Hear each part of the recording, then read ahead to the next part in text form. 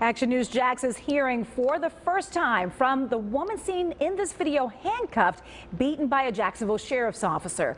We caught up with Myra Martinez as she left her court hearing just a few hours ago downtown.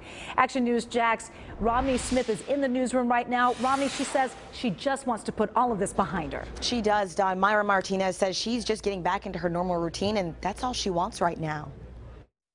In April, Myra Martinez was arrested for trespassing at Scores Bar on University Boulevard and using violence towards an officer. This video shows the first encounter she had with rookie JSO officer Akinyemi Borisade. After she was handcuffed and brought to the Duval County Jail, a second video shows Martinez trying to kick Officer Borisade. Then she's punched several times by the rookie officer.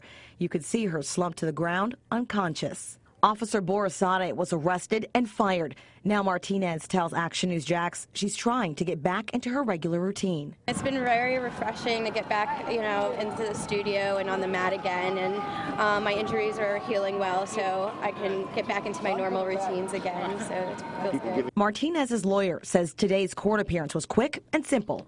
Yeah, it was just the arraignment, so entering a plea of not guilty. We just got discovery, so we'll review everything and get in touch with the state attorney's office and move forward.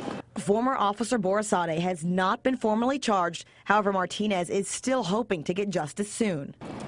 Relieved. Everything's going, as planned and smoothly. So, as long as I don't have any surprises, I'm good. I just want to move on and move forward from the situation. JSO Under Sheriff Pat Ivey says Borisade will have a chance to clear his name at a name-clearing hearing.